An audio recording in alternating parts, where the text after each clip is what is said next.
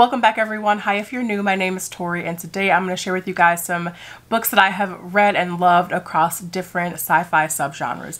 But first, I do want to mention that I know genre is this weird, really fluid thing, and especially nowadays we're seeing a lot of books that are sliding into several different genres at once, and then we have some that are just genre defying altogether. So certainly these 8 books that I have here I think they can fit into a variety of different categories, but for the purpose of this video I have put them into one. So some of the books that I have here are books that I actually read a while ago and just have never mentioned on my channel before, and then I have some here that are more recent reads for me that I'm really looking forward to sharing with you guys. So all that being said, let's get into the video.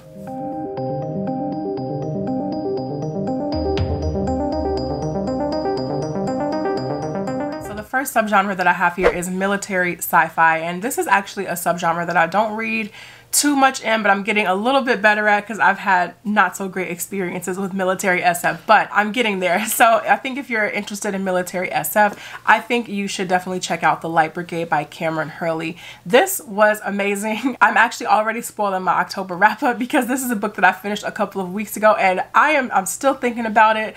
I am still trying to process like what happened. I'm still trying to comprehend the structure, and I'm still going back and flipping through and marking different places. Oh my gosh, this book was so well crafted. It's really amazing. This takes place in a future where corporations pretty much control everything, and people can work for these different corporations, and then there are some people who work for them in the form of being soldiers and fighting in this war against Mars. So we have our main character Dietz, who joins up in this war, and pretty much how they are transported to the battle lines on different planets is these corporations can break their soldiers down into light. And so they can break them down into light, get them up on Mars and fighting against the war. And so the first time our main character Dietz is broken down into light for their main mission, something just goes completely wrong, and pretty soon they realize that they're experiencing the war not in the same way that their other soldiers are experiencing it. So I actually think this book is pretty difficult to talk about without giving anything away, because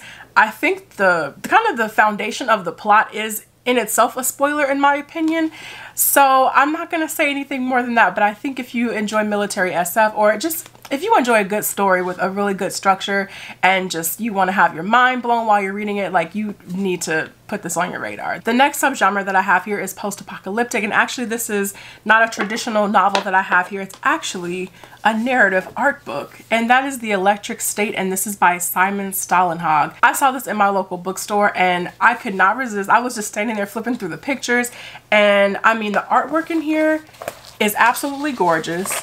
That's just a little sneak peek. The artwork in here is beautiful. But in this, we're following our main character, Michelle, and she has this robot that she's traveling with in this ruined America, and she's making her way across this just really creepy, kind of eerie, desolate landscape where there are all these ruins of drones that were part of this war, and you don't learn until the very end of the book what our main character is looking for, what she's trying to do, so that is a spoiler. But as she's making her way across this ruined landscape, we're getting a lot of her backstory and just kind of what has happened to a lot of the people and how they're almost addicted and turned into these mindless beings because of this headset that they use. So I didn't know what to expect going into this, but I mean, I wasn't really anticipating the story being as eerie as it was and as dark as it was. There are actually some moments in here that are just really unsettling, and then you also have the artwork to go along with it as a companion, and it just makes things really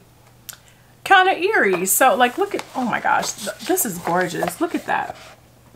But just reading this story and watching it unravel is just, alongside the artwork, it's such an experience. So the next subgenre that I want to recommend something from is space opera, and this is a book that I don't think I've mentioned this book on my channel before. I read it last year, but I read it during a time where I wasn't really uploading as much, and so unfortunately this book got caught up in my little dead zone of no uploading, and that was A Memory Called Empire by Arkady Martine, and this is the first book in a series. The next book, I forgot the name of it already, but it's coming out in 2021 and I'm very excited for it. But this was incredible. The world building, just the politics, everything in this novel is just so on point. But in this, we're following our main character, Ambassador Mahit, and Mahit is from a really small culture, a really small station, and she ends up traveling to the capital of the empire in order to take up a new ambassador position transition from her predecessor. Why did that feel like a mouthful? In the process of this, she realizes that her predecessor has been murdered and that Mahit herself could actually be next. So this book deals a lot with politics and just the politics of the empire and how, and the cultures and everything, which is just so fascinating to read about. But also at its core, there is a mystery element to this story as well, as Mahit is trying to figure out what's going on. But one of my favorite things about this novel, and then also the title itself, it deals a lot with the concept of memory and how we process them. I think that whole discussion is just so well done in this book, because Mahit comes from a culture where the people are implanted with the memories of people that have come before them. And so Mahit's predecessor, she actually has access to his memories, but there's a huge gap in them, and it just makes things even more difficult as she's trying to figure out what, you know, everything that's going on and just trying to navigate through the politics of the empire. I really enjoyed this. This was excellent, and yeah, I think if you're looking for a good story, you definitely have to check this one out. The next subgenre that I have here is, I'm actually not sure if this is a subgenre, but it really should be, and that is language.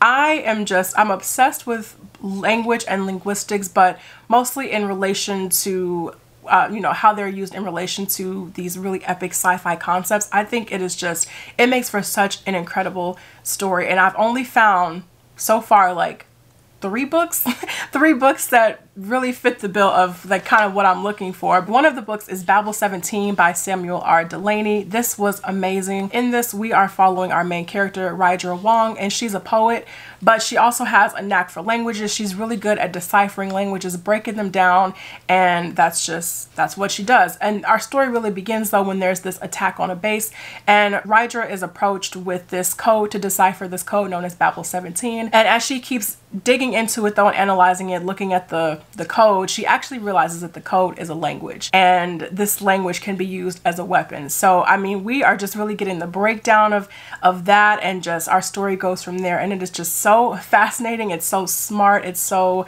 skillfully crafted. I really enjoyed my time with this book. This was actually my first Delany. I still have Dahlgren on my shelf. I really want to read Dahlgren before the end of the year, but I got my Delany brownie points from Babel 17, but I highly recommend this. This was great. The next subgenre that I want to talk about is steampunk. Steampunk to me is just, it's pure fun. And this next book that I have here, I've only read the first book from. I mentioned that I probably wasn't going to continue on with this series, but I don't know. I might go back to it because this is just, it's pure entertainment, and that is Retribution Falls, and this is by Chris Wooding, and this is steampunk. It's like space pirate. I mean, we get a little bit of everything in here, but in this we're following our main character, Darian Frey, who's the captain of this really misfit group of people. And Darian himself, he is not on the up and up. He is a hot mess. He is just like supposed to be this charming kind of con artist type of person, this smooth talker, and has just gotten himself into trouble throughout the years. So one day his crew, they stumble upon this abandoned ship and they want to loot it. And so they go to loot it, and then it explodes, and Darian is framed along with his crew. He is framed for this crime. And for once in his life, he actually didn't do anything wrong. So the whole book, he's just trying to figure out what is going on, kind of pull his crew together so they can like be functional enough to figure out what's going on. So this is just, it's pure fun.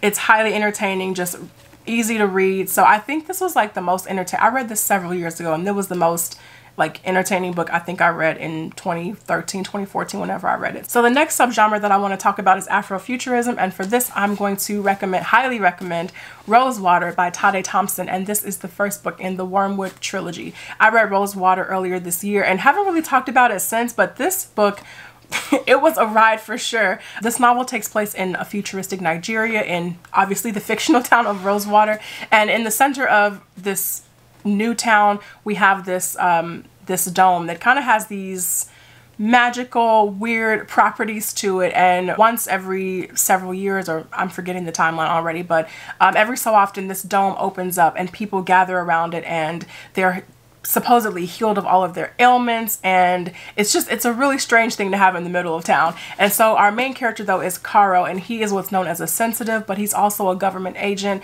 and he can actually tap into the powers of this dome and navigate that weird kind of psychic space of the dome. But something begins happening when the dome starts killing off, the properties of the dome begin killing off other sensitives like Caro. And in order to get to the bottom of it, he just needs to confront things from his past, and just we really go from there. So I really enjoyed this. This was so twisty, and even still I'm like, what in the world did I just read? But I do want to pick up book 2 eventually. But yeah, this was such a great read and I highly recommend this. The next genre that I want to talk about is cyberpunk, and you guys already know probably what book I'm going to be recommending. I haven't talked about this book in like almost a year now, which is a crime, and that is Neuromancer by William Gibson. This was my first, I think this is like my very first experience with a cyberpunk novel, and I think this is a really polarizing novel. Like, you're either gonna like Neuromancer or you're not, but I love this book so much. It was so much fun, and I was really intimidated by it at first, but once you get into it and really get acclimated with William Gibson's like language and writing style in this book in particular, I think you'll really enjoy it. In this, we're following our main character named Case, and he is a data hacker. He steals information, but he tries to steal from his employer, and because of that, they kind of strip him of his ability to hack into these different systems. But one day, when he's just down on his luck and drinking a lot, he is approached by this woman named Molly who wants him to work for her employer. And from there, we just get this really intricate plot that just is such a fun and crazy ride. So if you've been thinking about picking up this book, I highly recommend you give it a chance. It was so much fun, but also at the same time, I think it, you know, says a lot about technology and artificial intelligence and cyberspace. And actually, I love this book so much. It is very rare that I do this. I love this book so much. I just went ahead and bought books 2 and 3 in the series because I'm very excited to read those. And that is Count Zero and Mona Lisa Overdrive. So I will be getting to those maybe in 2021. But yeah, Neuromancer it's a must read. And then finally, the last genre that I have here is dystopian. And for this is going to be this is not going to apply to everybody, but I love talking about this book so much, and it's been years since I've done so. So for dystopian, again, this is not going to be for everybody. I'm going to recommend Bioshock Rapture, and this is by John Shirley. So obviously, this book is a companion novel to the Bioshock video games. So if you have played the video games and you have not read this book, what is happening? You need to stop and read this book. This is incredible. It goes into a lot of the diary entries that we see in the first Bioshock and just starts piecing things together that were maybe overlooked while you were playing through the game. So oh my God, I love this book so much. But I think if you are not familiar with the video games at all, I do think, this could be unpopular opinion, but I do think this book can stand on its own as a really strong dystopian novel. In this, so I'm just going to try to talk about it separately from the games, but in this we are following Andrew Ryan, who is just this really big dreamer. It's during a time of war, and politics and religion are just kind of all over the place, and everything is just in this really tumultuous state.